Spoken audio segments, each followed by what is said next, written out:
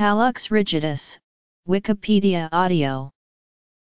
Hallux rigidus or stiff big toe is degenerative arthritis and stiffness due to bone spurs that affects the MTP joint at the base of the hallux. Hallux flexus was initially described by Davies-Colley in 1887 as a plantar flexed posture of phalanx relative to the metatarsal head.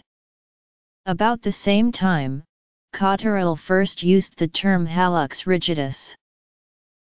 Although the condition is degenerative, it can occur in patients who are relatively young, particularly active sports people who have at some time suffered trauma to the joint. A notable example is NBA star Shaquille O'Neal, who returned to basketball after surgery. Signs and symptoms. This condition, which occurs in adolescents and adults, can be associated with previous trauma. The true cause is not known. Most commonly, hallux rigidus is thought to be caused by wear and tear of the first metatarsophalangeal joint. In 1988, Hattrup and Johnson described the following radiographic classification system: Grade I, mild changes with maintained joint space and minimal spurring. Grade II, moderate changes with narrowing of joint space, bony proliferation on the metatarsophalangeal head and phalanx and subchondral sclerosis or cyst.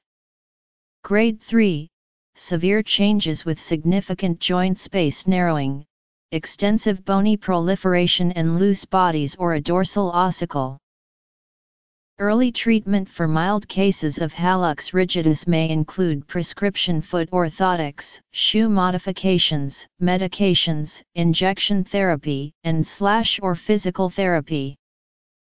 In some cases, surgery is the only way to eliminate or reduce pain. There are several types of surgery for treatment of hallux rigidus. The type of surgery is based on the stage of hallux rigidus. Stage 1 hallux rigidus involves some loss of range of motion of the big toe joint or first MTP joint and is often treated conservatively with prescription foot orthotics. Stage 2 hallux rigidus involves greater loss of range of motion and cartilage and may be treated via chelectomy, in which the metatarsal head is reshaped and bone spurs reduced. Stage 3 hallux rigidus often involves significant cartilage loss and may be treated by an osteotomy, in which cartilage on the first metatarsal head is repositioned, possibly coupled with a hemi-implant in which the base of the proximal phalanx is resurfaced. Stage 4 hallux rigidus, also known as end-stage hallux rigidus, involves severe loss of range of motion of the big toe joint and cartilage loss. Stage 4 hallux rigidus may be treated via fusion of the joint or implant arthroplasty, in which both sides of the joint are resurfaced or a hinged implant is used.